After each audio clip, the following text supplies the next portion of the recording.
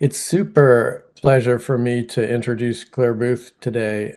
I think you're our most distant seminar speaker to date, which is one of the great things about COVID was that we started having, some remote speakers, which has been awesome for us. So people don't have to travel, but we still get to hear from leading immunologists around the world. So here's another one of those scenarios. Claire has done tremendous work in the field of immune deficiency diseases and really is sort of works in the arena that our division is been founded around and working in for years. So her interests really majorly overlap with ours, and she's really been a leader across across immune deficiency therapies, from transplant to gene therapy to other approaches. And really, her work really spans that whole clinical gambit.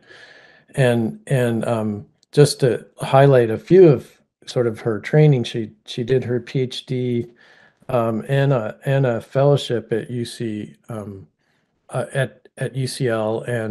and that PhD training actually is something now that's moving into a clinical trial. I don't know if, Claire, you're going to talk about that today or not, but it's a lenti-based gene therapy for XLP. But she's also been a principal investigator on at least 10 clinical trials, either or principal investigator on at least 10 clinical trials for immune deficiency diseases, and more are coming down the pike, including the XLP study. And that has included XSKID, ADA SKID, with Scott Aldridge, and others. She's currently the Malbobian, hopefully I'm pronouncing this correctly, Claire, professor in gene therapy and pediatric immunology at UCL, and the Institute of Child Health there. And not only has Claire been sort of leading these clinical trials and reporting on the outcomes with these trials, but she's also begun to kind of lead the European groups in trying to figure out how to make these trials feasible for rare diseases, based upon the challenges with the cost structure and the rarity of the diseases. And I think she's going to also highlight some of that work in her talk today too. So really a pleasure to hear from you, Claire, and thanks for doing this. Well, thanks so much for inviting me and putting me early in the morning. And thanks for the very kind introduction. Yeah, so I'm going to talk about, well, it's about the evolution of gene therapies for inborn errors of immunity. Hang on a second, let me just move that. So these are my disclosures, and my other disclosures which aren't on here is that I'm not going to talk about T regulatory cells. I'm doing this from home, and there may be interruptions from dogs, children, or delivery people. Also, that half of this talk is not going to be scientific. It's going to be about the access issues that Dave kind of was referring to. So I don't need to spend much time on the background for these slides. As you know, inborn errors of immunity, there's more than 400 of these disorders now, and they're all rare or ultra rare or orphan diseases. Many forms are amenable to bone marrow transplant, and some of them can be treated with gene therapy. And the very basics of gene therapy, as I'm sure all of you are aware, this was the stem cell gene therapy approach, that bone marrow cells are removed from the patient. The CD34 cells are enriched, selected for. The cells are incubated with a virus containing the transgene of interest. The cells take up that gene, and then they're returned to the patient, usually after some form of chemoreductive protocol. And this was originally developed as an alternative to mismatched stem cell transplantation, where the risks of transplant were increased, because gene therapy completely avoids any risk of alloreactivity in GVH, and we can usually use reduced conditioning compared to a stem cell transplant, so it was a less toxic protocol. And there have been many, many improvements over the 20 or so years that we've been doing this for inborn errors of immunity, relating to some of these aspects. So vector design, for example, codon optimization of the cDNA transgene has really improved our expression profiles. We can now really effectively mobilize peripheral blood stem cells, so we can give patients a greater cell dose. We've got shorter optimized transduction protocols and transduction enhancers, so we can give kind of the best quality of stem cell back to the patients. We've got cryopreservation now, which allows us not only to ensure that we have a good product to give back to our patients, but it also allows us to do targeted conditioning regimes, ensuring that we can secure engraftment and minimize toxicity. And we've had some commercial partners involved in this area over the past 5 to 10 years, which has really also accelerated to some extent what we've been able to do. But I think we're still at a point where we have a need for more data and more understanding to really understand like which patients will benefit most from gene therapy. And I think we can't ignore as gene therapists, the improvement in the stem cell transplant world at the same time. The alternative donor transplants with TCR alpha beta depletion, for example, have significantly improved outcomes from mismatched donors and alternative donors with, outcomes and survival up to 90% in certain centers. So that's why I think it's really important to gather more data and understand which patients will benefit. But for example, in that paper from Jackie in 2018, you can see that in the presence of infection and transplant in patients with inborn errors of immunity, the mortality is vastly different. So perhaps these are the patients who might benefit more from gene therapy. It'll depend on disease, the clinical manifestations, the age of the patient, and the comorbidities. But ultimately, we need to treat more patients to understand who we should be treating. And I kind of want to start with this slide because this is, I think, a really striking example of like how far we've come in this field in the past 20 years or so. And this is just an overview of the current and planned SCID trials across the different places. So for ADA, we've got 2 different products kind of available. We've got for XSCID, we've got 3 trials, 2 trials around, and even gene editing coming to the fore. And we're tackling what I would consider more complex forms of SCID as well. So Artemis SCID and RAG SCID, we've got trials for both of those open at time. So I think, we're in a really exceptional place considering the where we started 20 years ago. And I'm going to start with X-linked SCID because I think this is a really good example of how we've learned over the years how to improve both the safety and the efficacy of gene therapies. So if we think back to the first X-linked SCID trials here in the 90s, where it was a gamma retroviral vector with the IL-2 receptor gene driven by those viral LTRs, 20 patients treated, 10 in Paris, 10 in London. 18 out of 20 got T-cell reconstitution. So for the first time, you demonstrated that T-cells were being able to be produced and they were functional. But the B-cell function was poor in this cohort, and many needed to remain on immunoglobulin. 17 out of 18 survived, but a number of these patients, so 6 in total, developed leukemia as a result of the gene therapy procedure due to the insertional oncogenesis. So once it was realized what was the mechanism behind that oncogenesis, the vector was changed and moved to a self-inactivating gamma retroviral construct with an EFS promoter, so a mammalian promoter, driving expression of the human IL-2 receptor gene. And so this was an international trial of this vector in these centers listed here. So 14 patients treated, 13 of them didn't receive any conditioning. 1 patient did receive busulfan conditioning. Again, these patients showed excellent T-cell recovery, but only 1 patient had B-cell function, and that was the patient who received conditioning. So that told us that these patients needed to be conditioned to allow for engraftment of B-cells. There have been no reports of insertional oncogenesis to date, so that does look like a safer vector. But we've subsequently moved on now to a self-inactivating lentiviral vector, again with transgene expression driven by the EFS promoter, again an international effort, and more than 2 centers are looking at this with slightly different kinds of vectors, which I'm sure you're aware of being one of the sites. But again, seeing fantastic T-cell reconstitution in these patients, and we're seeing B-cell reconstitution because we're using consistently low-dose busulfan conditioning to secure engraftment at the stem cell level. All of these patients are alive. None have had insertional mutagenesis, and we're still open and enrolling on the trials in the UK. And I'll just show you some of the results that we've had from these trials. So this is the vector that we're using, and it's for patients who don't have a sibling donor, and there's no contraindication to busulfan.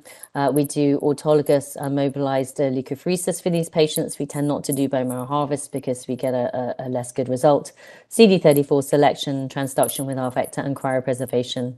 And then the patients will come in for targeted busulfan with an AUC of 30. The product's cryopreserved, thawed, and it's infused into the patient. We have 2 years follow-up on the protocol, and then move to a long-term follow-up protocol with survival of gene-marked T cells at 1 year as the primary endpoint. And so these are the patients that we've treated so far. We've enrolled 16 patients and actually infused all of these now. But you can see that there are a range of different centers and a range of different mutations. And most of these patients have a classic SCID with no CD3s at presentation. Most of them have been picked up by newborn screening, I would also say. The patients get a good cell dose with a good copy number. You can see that we started using transduction enhancers after the first couple of patients.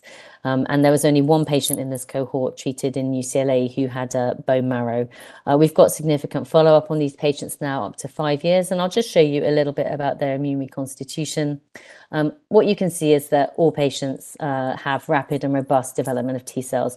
And you can really see that at 3 months, those T cells just essentially come up to within the normal range. And we see that across CD3s, CD4s, naive cells, and also CD8. So that's a really great result. And it's also a durable effect up to 24 months in those patients who've reached that long. What we also, Sung-Young Pai at NIH also compared the recovery to allo transplant at 6 months and demonstrated superiority both in the CD3 and the CD4 counts. So the CD3 count over 1,000 in the gene therapy patients was 100% versus 50% in patients receiving transplant. And the CD4 count over 500 at 6 months was again 100% in the gene therapy group compared with 50% in the transplant group. And when we compare to the previous trial using a SYN gamma retroviral vector, again, we just see that this vector is superior, and the CD3, the CD4, and the NK cell numbers at 2 years are higher than in the previous trials. So again, it just shows progress in the way that we've changed the vector. And now that we've introduced conditioning, we see sustained gene marking in neutrophils. We see that as you can see here, very stable gene marking.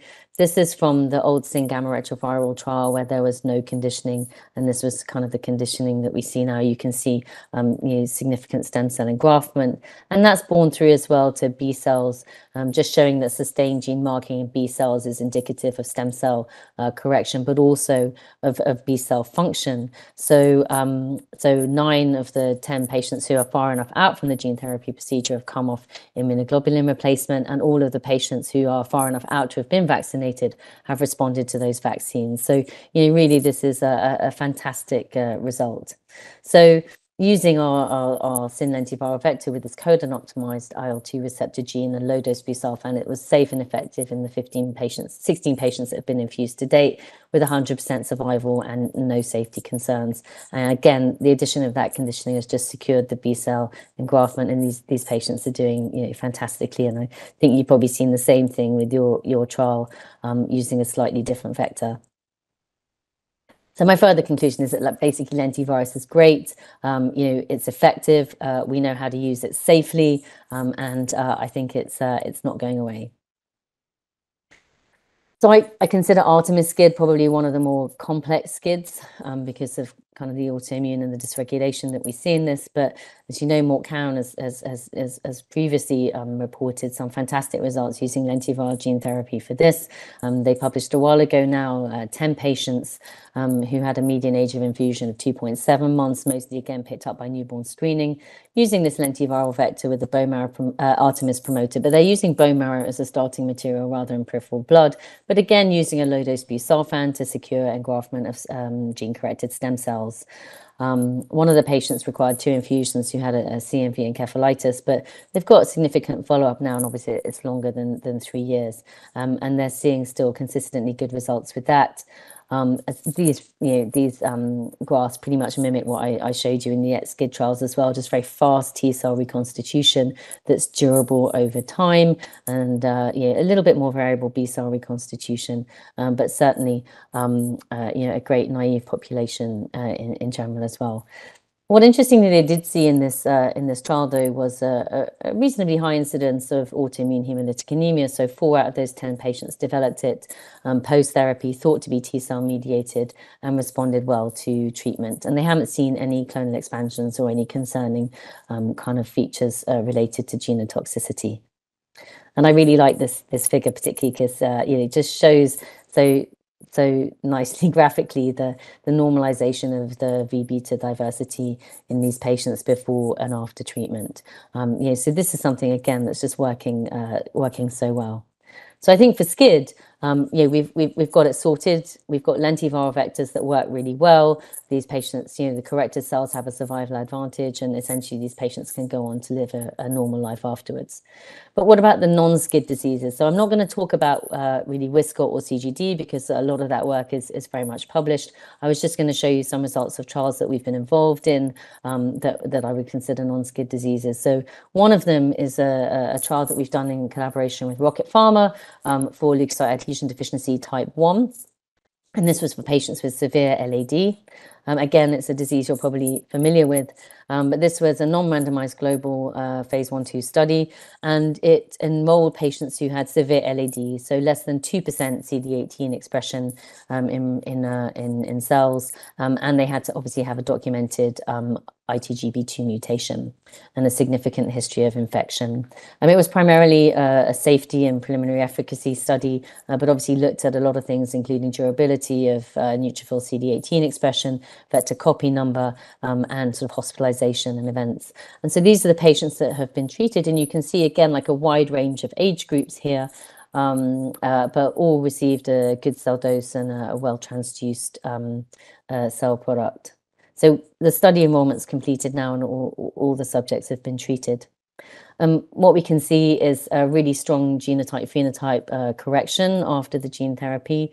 We see a stable vector copy number in PBMCs, and we see also very stable CD18 expression in those cells as well. So that's kind of the molecular correction. But what does that mean for the patient? So we've got 100% overall survival without having to move to transplant, more than 2 years of age and more than 1 year post infusion of the gene therapy product. But I think this is a really nice graph looking at the incidence of prolonged hospitalization, so more than 7 days of hospitalization, and you can see that pre-gene therapy, that was significant for these patients, but afterwards it's really dropped practically to nothing. So that's really gratifying. And inborn errors of immunity can be difficult to kind of show visually how effective these treatments can be, but this is a slide I like because I think it shows that really well.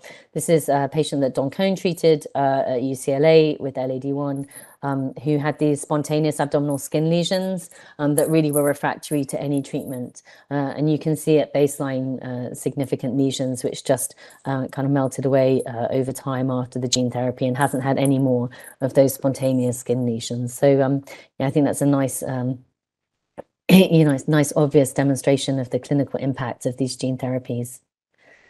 So all of the 9 patients have been treated, and actually the follow-up's more than 2 years now. It's probably a little over that. And the infusions have been really well tolerated. We haven't had any drug product related SAEs. The integration site profile is very highly polyclonal with no concern around clonal dominance.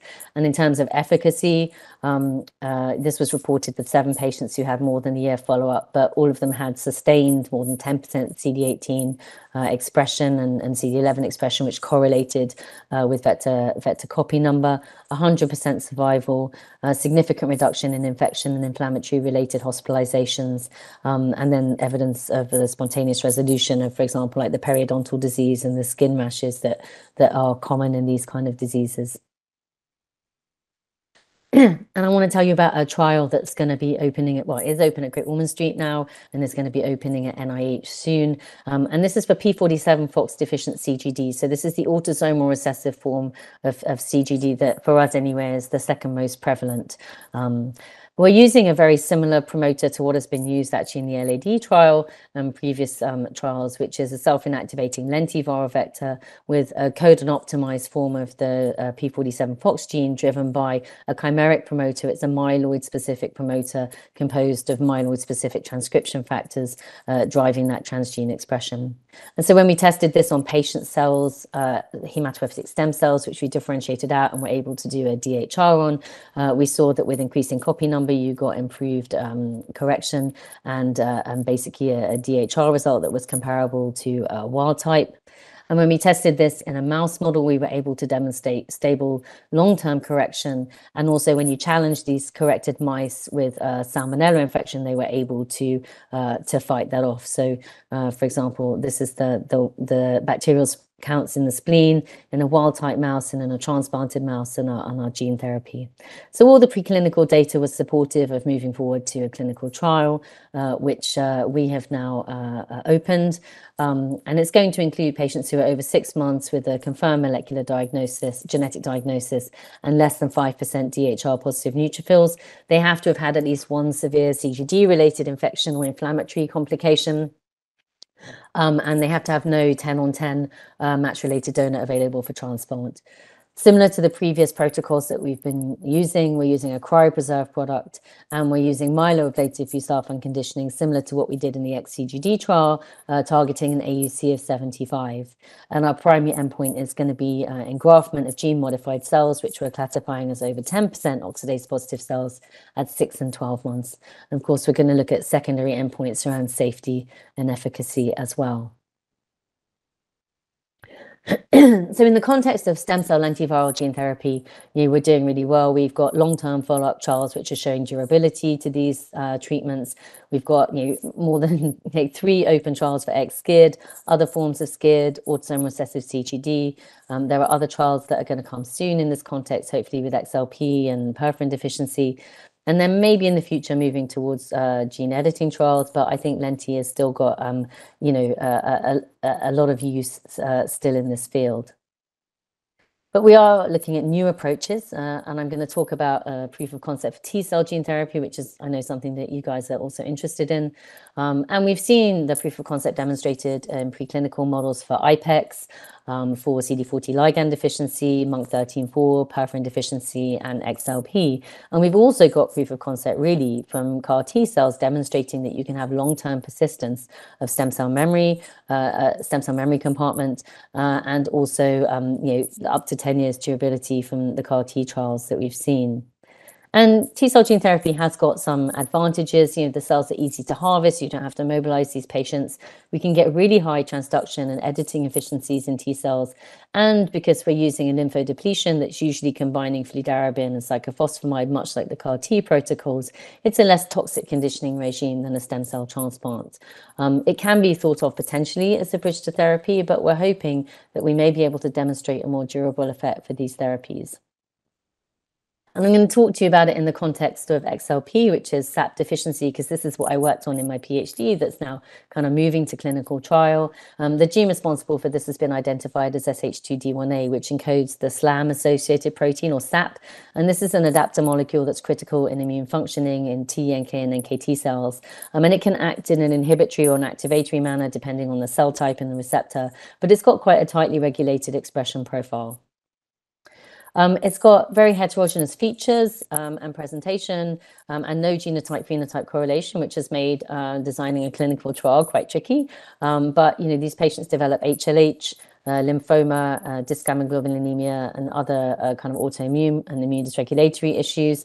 And what's highlighted on the right, those figures, is the mortality associated with those presentations. So even like, for example, dysgammaglobulinemia has a significantly high mortality of around 13%. But when we think about what are the immune abnormalities in XLP, actually, they're mostly related to the T cell compartment. So we see impaired cytotoxicity of CTLs, impaired restimulation-induced cell death in CD8s, and the CD4 T follicular helper cell population is abnormal, leading to impaired germinal center responses and humoral immune defects. So we thought that a T-cell approach might be possible for this condition. For my PhD, I spent doing stem cell gene therapy approach for this using lentiviral vectors. And although we didn't see any cytotoxicity or any toxicity related to expression at the stem cell level, we thought that this would be a novel approach to try. So we demonstrated in the mouse model and in patient cells that transfer of gene-corrected T-cells can correct the humoral immune defects. We're using a very similar lentiviral vector with an EFS promoter that's been used in previous trials, driving codon-optimized SAP expression. And we used the GFP reporter gene for this. For the mouse work, we used the gamma retroviral vector because the mouse T cells don't get transduced by lentiviral. But this just shows you the germinal center formation abnormalities. So in knockout mice, when you immunize them with MPCGG, which is a T cell dependent antigen, they don't, sorry, I lost my marker. They don't form any germinal centers, but as you can see, the wild type do. Those receiving just a GFP control vector don't develop germinal centers, but you see them restored in the knockout mice. And when we did in vitro T follicular helper cell assays, again, using T-cell dependent antibody responses, we saw an improvement in patient-corrected cells in IL-21, IgG, and IgM, which were our readouts, which demonstrated an improvement in those humoral defects. And we also showed improvement in the overall TFH population. And we wanted to know whether, though, we could also correct the cytotoxic defects, and we did this both in vitro and in vivo. And so this is a chromium release assay demonstrating uncorrected patient cells with absolutely no cytotoxicity, wild type cells, and then our gene corrected T cells. And so we put some of those patient T cells into a murine model where we had engrafted an EBV LCL tumor, which you can see here with the luciferase assay. So these are mice who had the tumor engrafted and received uncorrected patient cells. That tumor kind of still is there or progresses. And in patient-corrected cells, we saw that kind of melting away.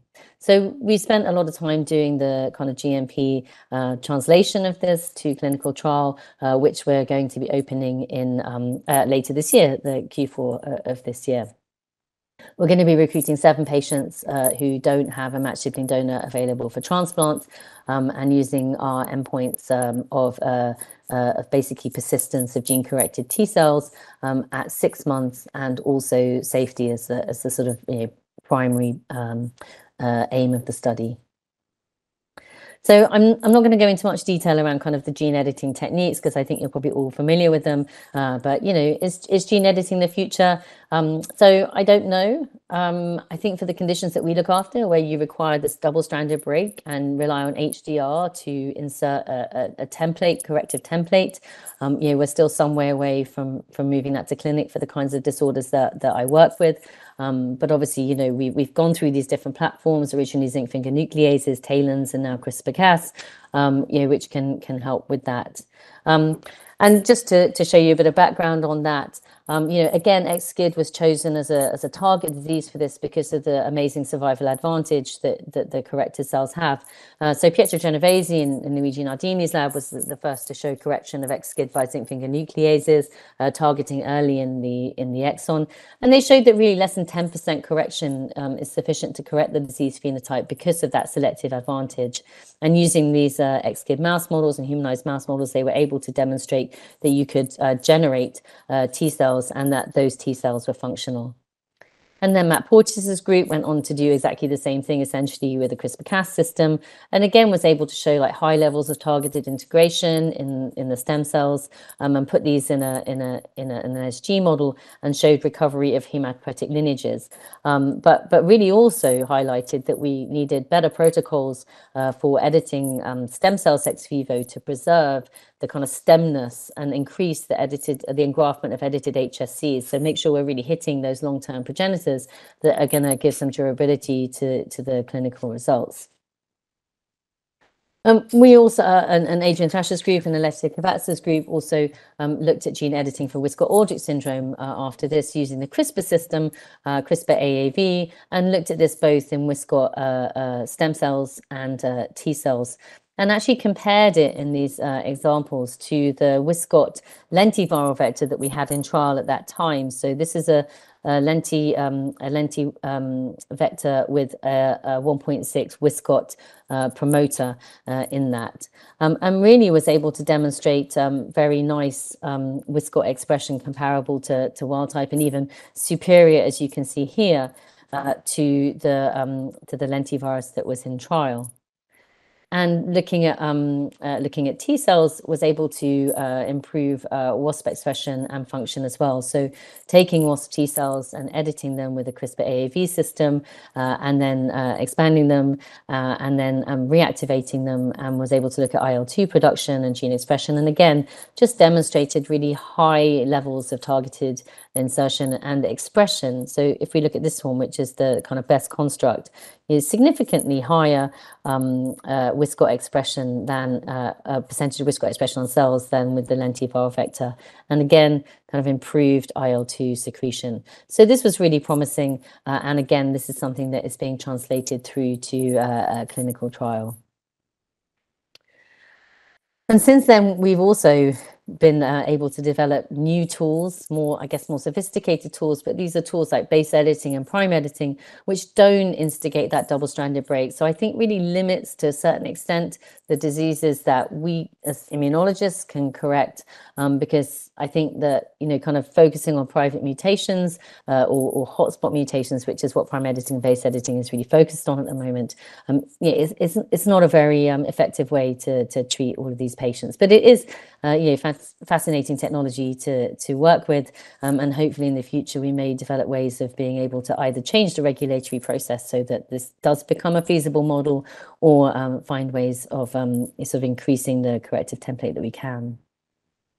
And just to give a couple of slides on the editing, I'm sure you've seen this an example of base editing for SCID. So this was Grace McCauley in Don Cohn's lab, published last year with adenine base editing for CD3 delta. And basically they showed that the base editing really targeted this CD3 delta hotspot that was seen. And once you corrected that, they could restore T lymphopoiesis and TCR diversity. They were able to get over the double positive, the block at the double positive precursor stage, and show differentiation into mature T cells, and showed that it was superior to HDR in the correction of CD3 delta SCID. So that again, I think, is something that Don is trying to move forward towards the clinic. But obviously, the population of patients where that's going to be applicable is very small, and that's the challenge that I'll talk about a bit later. And then we've got other trusted diseases, CGD, XCGD, P47, that again are being targeted with base editing and prime editing, and we're seeing lots of positive results coming out through this. This is just a snapshot from Prime Medicine, who have they've talked about these results at various meetings. They're focusing on a specific mutation in P47 CGD, and again, it's a single mutation, but they've demonstrated in this model, really good results of edited CD34 cells engrafting nicely in a murine model with levels of over 90% from 4 donors and no detective off-target activity. So I think that that may move to clinical trial, which will be certainly interesting, because I think it is important to be able to test these methods in vivo, because that's the only way that we're really going to learn more about this. And then therapeutic gene editing T cells, I'm just going to kind of skip over, because I know this is an area that you guys work on as well. But many people have considered parallel edited stem cell and T cell approaches. Pietro Genovese, I think, first showed in the CD40 ligand deficiency that actually when you compared a T cell gene edited approach to a stem cell gene edited approach, they were pretty equivalent.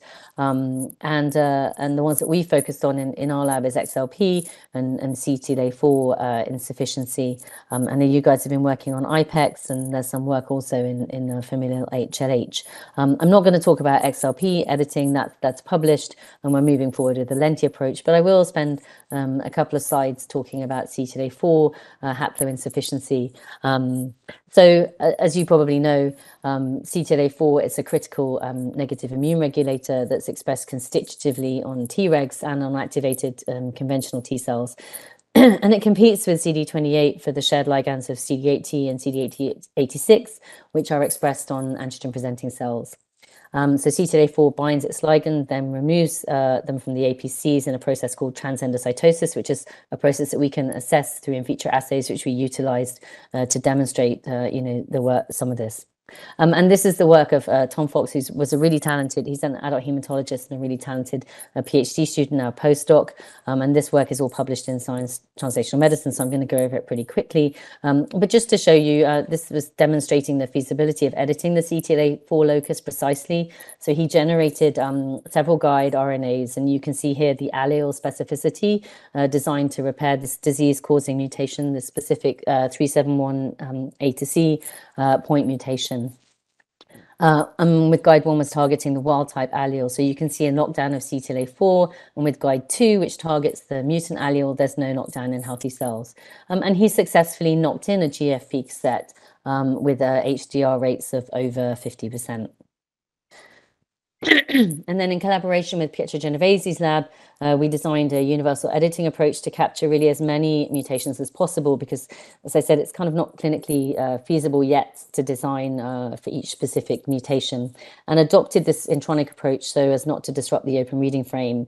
And he designed a number of AAV6 donors similar to that one shown here, and he tested the 3' UTR element alongside WPRE. And you can see here that the donor template containing the WPRE reproducibly mediated higher editing efficiencies. So guide 4 and donor 4 approach was was taken forward.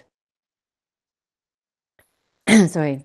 And this schematic just shows the transendocytosis assay, which we use to assess the ability of CD4 T cells by flow to perform CTLA-4 recycling, so mediated transendocytosis. So monitoring the internalization of mCherry-labeled CD80 and 86 ligands expressed on the surface of these DG75B cells. And we gated on CD4 cells, and all of this is done in healthy donors, but you can see evidence of transendocytosis in the upper right quadrants of the top plots. Let me just try and get this. Here, which knockdown abolishes. And then you see with our intronic approach and the guide 4 and the donor 4, we see kind of restoration of that.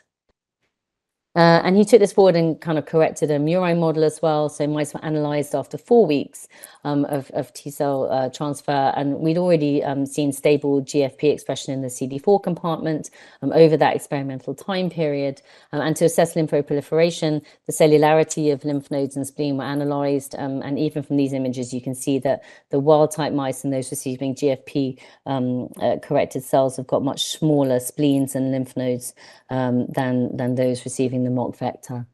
And these GFP Tregs honed to the lymph nodes and spleens, as we would hope.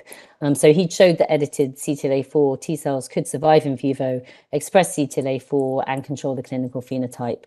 Really providing a proof of concept for moving this forward to trial, which is what's happening at the moment. And so we're hoping to take that forward. So just thinking about the challenges of gene editing, I think the efficiency of targeted gene addition is still, it's still got some room for improvement. We have to be able to correct the relevant hematopoietic progenitors efficiently. Off targets, we don't really know what's the best way to analyze them, and we also don't know whether they matter if we find them. I think that's really only going to be borne out through the in vivo testing and clinical trials. GMP scalability is a significant issue as well, cost and accessibility. And that's where I'm going to kind of stop talking about the science and move over a little bit to, we've got this great science. How do we make sure that we can get it to patients in a sustainable way? So I don't need to tell you guys that gene therapies are transformative. We've seen this for life-threatening immune deficiencies and devastating metabolic conditions. This is Rhys Evans. He was the first patient treated at Gosh with X-linked SCID on the gamma retroviral trial well over 20 years ago now. And this was him, age 21, trekking in the Himalayas. So this is really, an effective and durable treatment. And we've seen it over and over again, and often in the press, it's called a cure, which I think that many of us are comfortable calling it. So if we have a curative treatment for a rare and devastating disease, we absolutely have a responsibility to make sure that patients can have access to those therapies.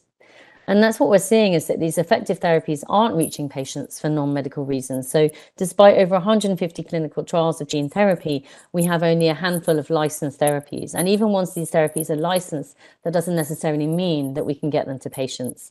So we're currently asking ourselves these questions. how do we get currently effective therapies to patients? And how do we change things so that we can continue to develop and deliver new cures?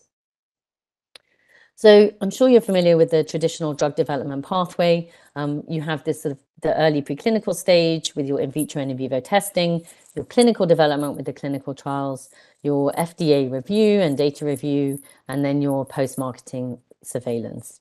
Okay, so normally I'm in a room with people, so I can actually pick on people and say, how much do you think that costs to do that traditional drug development pathway? So I can't do that. So I'm just going to ask you to kind of think of a number. And I'm going to tell you that in 2018, it cost $2 billion to bring a new drug to market, and it took about 10 to 15 years. So if you look at this graph, instead of getting cheaper and being quicker to bring drugs to market, it's actually getting more expensive and taking longer. And licensing isn't even the end of the journey. This is a UK setting, but even here, once you've received your licensing or your marketing authorization, you have to go through the process of HTA assessment and reimbursement before you can essentially prescribe that drug in the context of the NHS. So I think we have a traditional view of inequitable access for drug therapies, particularly advanced therapies, with more developed countries having access and lower middle income countries having less access. And if you think about sickle cell disease, this has been a major target for gene therapies and gene editing technologies over the past, few years. But this is a disease, it's got a huge market population, but this is a disease that, disproportionately affects patients in low and middle income countries. Fortunately, there's innovative approaches, which I know some of you guys are also involved in with the GGTI around point of care. And in Uganda, they've started up gene therapy trials for sickle cell disease in countries where they weren't even kind of transplanting these patients. So this is amazing. And a lot of the work of Jenna Dare and hopefully, with in vivo technologies, and this may also improve accessibility. But these are also in countries where the healthcare spending is about $65, per person per year. So it is a stretch to think about how we bring these innovative therapies to patients where they're needed most. So I think I wonder though whether we're entering an area of broader inequitable access. So we've got this kind of traditional inequitability that I've talked about. We're also seeing now a difference between what's available in the US and what's available in Europe. And I wonder, in the years to come with the sort of licensing of gene editing technologies for sickle and the like, whether you're going to see inequitable access even within the same country.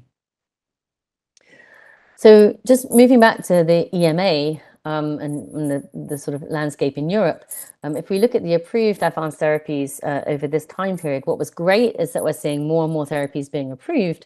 But if you look at the white boxes, these are therapies that have actually been withdrawn or the license hasn't been renewed. And so we're actually seeing an increase of that, which is also worrying. And this is acknowledged as a challenge now. It's been reported in The Economist, in Nature Medicine, that this is a problem and we have to find a way around this.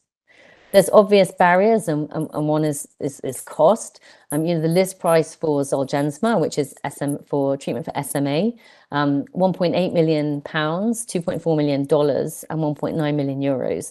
That's available in those three territories. Libmeldy, which is a lentiviral stem cell gene therapy for MLD, 2.8 million pounds, only available kind of in the UK at the moment. Zynteglo for transfusion-dependent thalassemia, $2.8 million, only available in the US. And I think the strongest examples we have of this is Bluebird Bio and Orchard. So Bluebird Bio developed therapies for transfusion-dependent thalassemia and ALD in Europe with European centres, trialled it there, licensed it there, but was unable to reach kind of reimbursement agreement with the European nations, and so withdrew from European market. So now we're in a position where those therapies are available in the US and not in Europe. Orchard Therapeutics span out of UCL and Great Ormond Street. Its portfolio is based on inborn errors of immunity. However, shortly before 2021, they dropped the inborn errors program, gave the IP back to the centres that had developed it, and focused on in another area. This all really leaves the patient communities and physicians, frustrated and disappointed when it's known that an effective treatment exists, yet we can't access it for our patients. And I talked to you earlier about the cost of developing a traditional drug. Well, the cost of developing a gene therapy, I mean, I think 5 billion as estimated by the IGI is high, but it is certainly expensive and higher than the cost of developing a traditional drug. So if I just focus on ex vivo gene therapy for ultra-rare diseases, because that's kind of the area that I work, in the past 3 years, 6 gene therapy products have been dropped by commercial manufacturers for non-medical reasons. So to achieve sustainable and affordable access to these transformative therapies for patients with rare diseases, we feel the evolution of the system is needed. And we're looking at ways to create an alternative to the conventional commercialization model, not being competitive. If a company wants to develop something and they're going to continue that, then that's great. We're looking at areas where there's sort of essentially non-commercially viable products. And I just picked this table out of a review that the Milan group did in Nature Medicine in 2022 that I definitely point you towards. But this is just a table of kind of the inborn errors of immunity work that's been done. But what this represents is decades of research and millions of euros and pounds in public funding. And for those that are in clinical trial and have been approved by the EU, significant tangible patient impact. And I think one of the issues which we all appreciate is that regulatory frameworks are not built for advanced therapies. They were built for high throughput drugs like paracetamol and high blood pressures, the framework is just not suited to precision medicine. And there are lots of regulatory initiatives which are looking to address this. So the European Medical Agency, EMA, has a pilot project specifically to support academic therapies through to license with additional kind of financial support and advice. Peter Marks is a strong advocate of this, and the FDA last year announced Operation Warp Speed for rare diseases. So learning on some of the experience from the COVID, how things can be brought more quickly to clinic, and also the Orbis project, which has been announced, really again focused on rare diseases. There's lots of national initiatives in Europe bringing stakeholders together earlier to be able to kind of get the therapies to patients earlier. And then we're moving towards platform technologies, which I'll just talk very briefly about. Earlier this year, the UK MHRA said that they would recognise foreign regulatory approvals, so having accelerated sign-off for medicines approved by trusted regulators, which is a huge step forward, and also an accelerated approvals process for the most impactful new medicines, so that includes kind of rare disease therapies. So I think, there is improved support to licensing, and there are certainly initiatives and enthusiasm there, but it's after that I think there's a bit of a death valley. So a quick sideline of these therapies are coming. How do we pay? Well, how do we address affordability? As you know, very recently, Casgevy's been approved in the UK and in the US for 2 indications now. So these treatments are here. Although they have got a sort of a stunningly high price up front, these therapies can be cost effective if you consider the offset costs of chronic illness and, for example, high cost of enzyme replacement therapy in some of these conditions. And many people are looking at different financial models for reimbursement with like payment by results, so an upfront payment and then further installments when you demonstrate durability of treatment, drug mortgages, Netflix subscription models. But I think one thing that it's really difficult to do is to accurately estimate the cost of current treatments to be able to put, to demonstrate that gene therapies can be cost effective. And of course, there's the differences between multi-payer and single payer systems, which we have between our countries. And there are alternative approaches coming through as well, which are not for profit. There's something called the Hospital Exemption Program, which is available in Europe.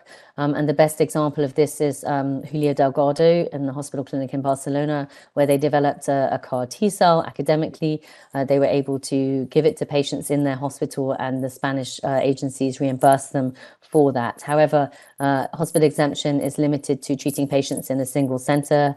So it's not really a sustainable approach. We're seeing venture philanthropy or private public-private partnerships that are maybe trying to address this. Not-for-profit entities like the GGTI and Bill and Melinda Gates Foundation. And then I'm going to talk a little bit about academic consortia. Before I do that, I want to say another thing that I'm seeing more frequently is patients and families trying to embark on this journey in a desperate hope to find a cure for their patients. And we've seen it with Mila's Miracle, which was an ASO therapy for Mila, which has led to Milacen. And this is a journey of Terry Pirovalakis for SPG50, which is a devastating neurodegenerative disease. And I'm showing this because I just want to show you kind of what is possible. So his son Michael was diagnosed on the 2nd of April 2019. He had no kind of scientific background or involvement in this field. He pulled together a team, fundraised like crazy, was able to basically dose Michael on the 24th of March 2022 under an IND. And so this demonstrates what's possible, but we can't rely on patients and families, to make these therapies possible. So moving forwards, Milan, San Raffaele Telethon, these were the pioneers in Europe who developed Strimvelis, which Orchard licensed and was able to treat patients through that. However, when Orchard dropped the program, they gave the IP back to Milan, who have come up with a not-for-profit model of being able to deliver that to patients still. And that's the first example we've seen of kind of an institution and a charity doing that. So that's an amazing step forward. Platform approaches are being addressed by San Raffaele will be testing this with the EMA. You've got PAVE-GT in the US looking at AAV platform approaches for AAV therapies. And basically the premise for the lentiviral stem cell gene therapies, which I hope we'll test later this year in Europe, these are lentiviral backbone, the same backbone, just the transgene is different. We've done the same preclinical studies. It's the same manufacture process. It's the same clinical protocol. So how can we reduce repetition and reduce cost without compromising safety for patients? And that's what we're going to explore with the EMA later this year. So 2022, together with some colleagues around Europe, we founded the Agora Initiative, which is now the Agora Foundation, which roughly stands for Access to Gene Therapies for Rare Diseases. And our mission really was to facilitate the access to effective gene therapies for the treatment of patients with ultra-rare diseases in Europe. And we brought together these different countries who had been, all centers that had been involved in developing and delivering gene therapies for inborn errors of immunity and metabolism, and also IPOPI, which is an international patient organization for primary immune deficiencies. So the patient populations that have been hit hardest by the disinvestment in the area. So we had a first workshop in London in September 2022, and we had this really grand kind of goal of creating this independent, sustainable, not-for-profit entity which could support marketing authorization, delivery, and access to these therapies. We've modified our goals slightly since then, but this was a fantastic meeting with like 50 people from multiple stakeholder perspectives from around Europe. We had developers, patient groups, regulators, funders, and even we invited 6 industrial partners and 2 came. But really looking for solutions. We published the kind of proceedings of this in Nature Medicine last year, and since then, and I think this just demonstrates the significance of this issue and the enthusiasm there is to make progress here. We've been invited to talk at multiple kind of conferences and summits and contribute to publications as well. I'm showing you this not just to show you that everybody looks healthy and aggressive, but the fact that we have an amazing supervisory board and executive board of people who've been involved in this field for a long time and have a huge wealth of experience is just a testament to how much people care about this and want to make something happen for the patients that they've spent decades developing treatments for. So our focus is really around harmonizing pan-European national activities and supporting not-for-profit and academic centers to deliver licensed products to patients and advocate really for standardized proportionate regulatory approaches. We're looking at ways that we can data share to de-risk and streamline safety assays, like maybe through the use of data repositories, and creating this international collaborative network of centers where we can deliver these therapies. So we're hoping to be able to fill that gap from licensing to patient delivery. And I'll just give you very briefly an example of how we think it might work from our massive sort of goal that we had originally to what we think it's going to look like. So we see the academic center which developed the therapy being the marketing authorization holder, the manufacturing center, and responsible for post-licensing surveillance. But there will be other centers in different countries that want to access those therapies for their patients. So we see Agora as being kind of like a facilitator, work sharing, and having sort of helping sites set up and engaging with HTAs and national regulatory agencies. Because if you think about it, you know, the regulatory dossiers are very similar between all of the different countries, but the centers that want to be able to deliver these therapies to their patients may not have the resources to embark on that journey themselves. So we want to help in that way. So we're finalizing a prototype disease in which we're going to be able to demonstrate that this pipeline works. And then hopefully once it's set up, it'll be easier for things to come through. And so can we find a sustainable access model through this pathway? We think it is absolutely possible to have not-for-profit ATMP manufacture at these academic sites. We can offer a favorable cost-benefit analysis versus standard treatment.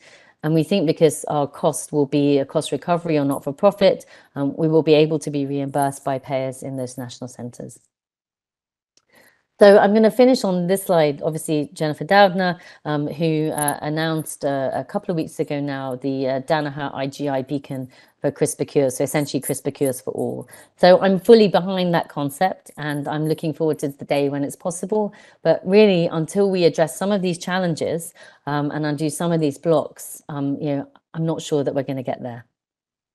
So I'm just going to briefly thank all of the people who did the work. This is the group who did a lot of the work on the XLP and the CTLA4. This is our gene therapy group from 5 years ago who were involved in the clinical trials that I've shown here, and just a wider number of people who've been involved across many different continents, and our funders as well.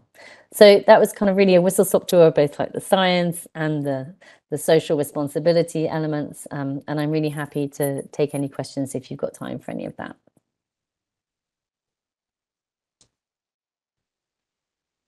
Thanks, Claire. If you guys have questions, you can either put them in the chat or just... oh, I see a chat.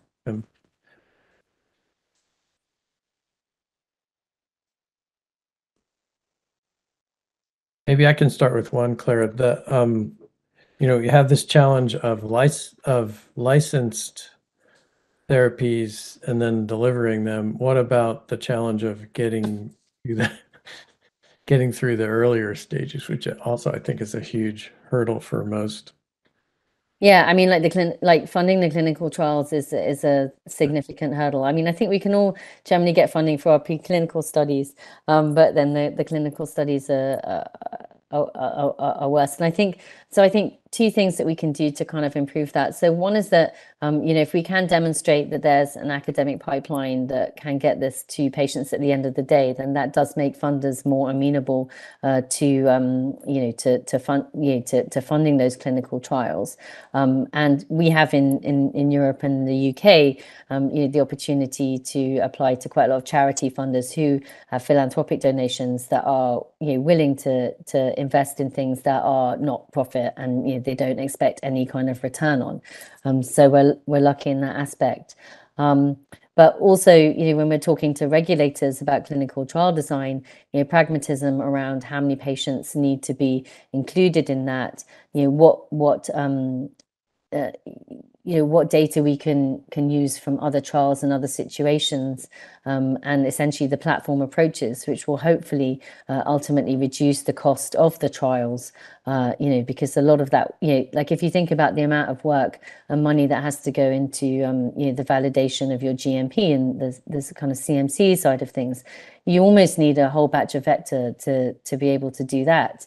And so if we can, you know, use previously, you know, pulled data on, for example, lentiviral transduction protocols and GMP scalability of that, we're hoping that will, you know, that sort of thing will cut costs. Do you think that will be feasible across? Because in the FDA, they're definitely not going there yet. I'm wondering if in Europe will that be feasible? I think we're going to test it in Europe, and I mean, I think that, yeah, there's definitely a recognition across all regulatory, you know, all the global regulatory agencies that there is this unmet need for non-commercially viable rare disease therapies. And so nobody's asking for like a two-tier system where we're not reaching a safety standard or a manufacturer standard that's comparable to commercial products. We're absolutely not asking for that, but we are asking that there could be some flexibility around the submission dossiers in terms of like sharing of data. Actually, the regulatory agencies have said to us that it's difficult to get academic developers to share their data. It's impossible to get commercial developers to share their data so that these things can be aligned. But it's extremely difficult to get academic developers to share as well. So that's something that we're also going to work on in Europe, because I mean, I think given the sort of commercial feasibility here, and that I think it's pretty well established now that these ultra rare diseases are not going to be commercially feasible. That maybe there's a greater inclination to data sharing to get your treatment to patients.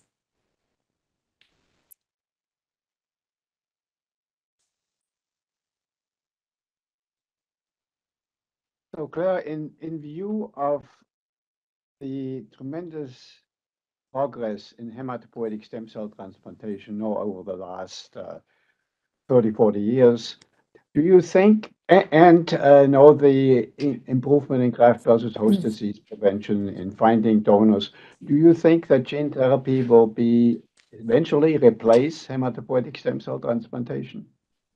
Thanks, Hans. Yeah, I do, for certain conditions. So I think like for the SCID conditions, you can't, I really think for ADA and XSCID, where we've proven time and time again in trials that these therapies are effective and safe and durable. I think absolutely these could become standard of care, even if you've got a matched sibling donor available. We're offering patients, a choice, and there'll be factors in that around timing and availability. But I think for those things, it's true. And even for Wiscott, I think the results have been fantastic from Milan, durable results. And so I think that for those conditions, they could become standard of care, because if we can offer them in at a cost that is amenable to a payer, then or even comparable to transplant or less than transplant, then they become even more effective, even more attractive. Sorry. Yeah, I think we all agree that the cost is a major problem, and for hematopoietic stem cell transplantation, it's reasonably affordable. And for instance, in India, they do it for $30,000-$40,000. So that is, I think, is the most important aspect for introducing gene therapy into the mainstream of genetic correction. So I think that's one thing that I kind of wanted to highlight is, so in the UK, we have generally a standard cost for transplant, but that does not really take into account the complexity of some of the transplants and the additional therapies that may be needed. So, for example, patients with TMA who require, expensive eculizumab for 6 months or so, or patients who require ECP for chronic GVHD. These are costs that are not captured in when we think about transplant, and so we need to be able to do that a little bit more clearly to demonstrate the cost effectiveness of gene therapy, which negates a lot of those costs related to alloreactivity. And we know what it costs to make a cell therapy product, because we've all costed it for grants, and we've done it for trials and beyond. And it's not $2 million. It's not even $200,000.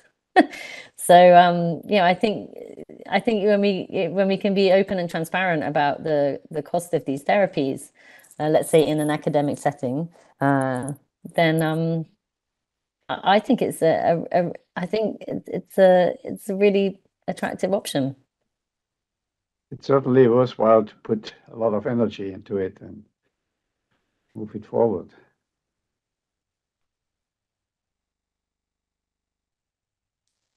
Well, I think no questions doesn't mean that you're not providing a lot of really useful, exciting information here. So if you take that to heart, I think there's. I appreciate it's very early on a Friday morning. No, I had a question. So Fyodor Urnov from the Dudna, Institute ended up coming and speaking a lot about the troubles with the regulatory process for each individual mutation. So I was just curious on the European side, as you're thinking about taking some of these novel technologies, or even considering a patient with an uncharacterized, genetic variant, how do you fit that into the regulatory process? Yeah, I mean, I've heard the regulators asked openly about this at several meetings, and they're all, I mean, I think there is a pragmatism around this, and there's an understanding that the platform approach to private mutations, is there's going to be some kind of redundancy and some things that can be, some things that will be accepted as the same, but there's still going to be work needed around the fact that your guide or like what you're changing around that, but hopefully not so much detail required around the the system per se. They've been really positive. I mean, Peter Marks has said at various meetings, and the EMA has also said that they'll consider they're looking at ways to consider these private mutations. And I think one of the examples actually the MHRA has done really recently is the mRNA vaccines, cancer mRNA vaccines. And I don't know if that's something that's moving forward in the US, but essentially that's like a platform approval, where they've approved that as a platform and then just changing the kind of target antigen. And so I think if that pans out and moves forward, that actually paves the way a little bit for what we're trying to do as well. Yeah, thanks. There's a question in the conference room. Guys, go ahead. Yes. Hi, can you hear me? Yep. Oh, great. Well, great talk. Thank you very much. And I was wondering, I'm not very familiar with like lentiviral and gene therapy situation, but I was wondering how scalable is it, and would it be worth like focusing on automating a lot of this, like, instead of needing 10 people in a lab, why don't you just like get like these liquid handlers and you just automate the whole process? Like, would you be able to do that, or is it not feasible? I'm not sure. I mean, it's a very complex process that I think it can be variable between operators and things. But I don't think that the people time and the kind of it's not the main cost. I think automating that process is not going to cut down the cost significantly. The main costs are around the vector itself, and the kind of the development costs as well. But we're talking about diseases that affect maybe like 10 patients in Europe a year. Like if you wanted to think about XSCID or ADA SCID, with one center manufacturing for the whole of Europe, we'd only be manufacturing maybe 10 products a year. And so I think that's something that the kind of experience necessary for that probably requires people rather than machines. Thank you. Great. Well, thanks very much, Claire, for a really great talk and raised a lot of important questions that we're going to be dealing with for a while, I think. Well, thanks so much for inviting me. Have a great weekend. Yeah, you too. Okay. Thanks, everyone. Bye.